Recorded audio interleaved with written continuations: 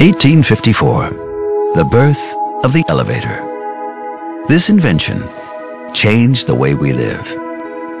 One cabin, in one shaft, on one rope, traveling up and down.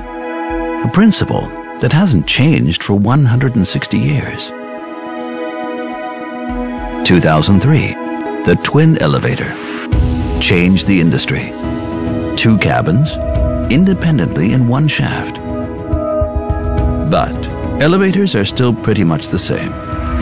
No significant evolution for 160 years. In the future, more and more people will live in megacities. Today, building development is constrained by the forms of mobility available.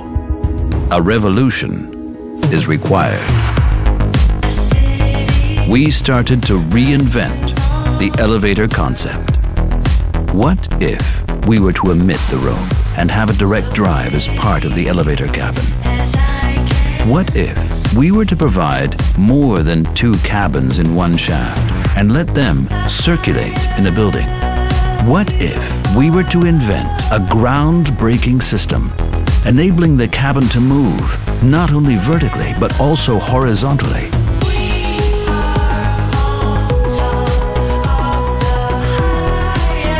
No more limits in height, shape, and mobility.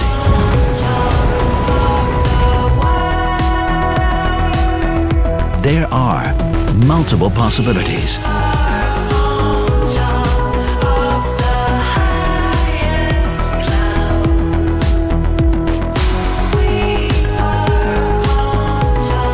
And that's why we call it multi.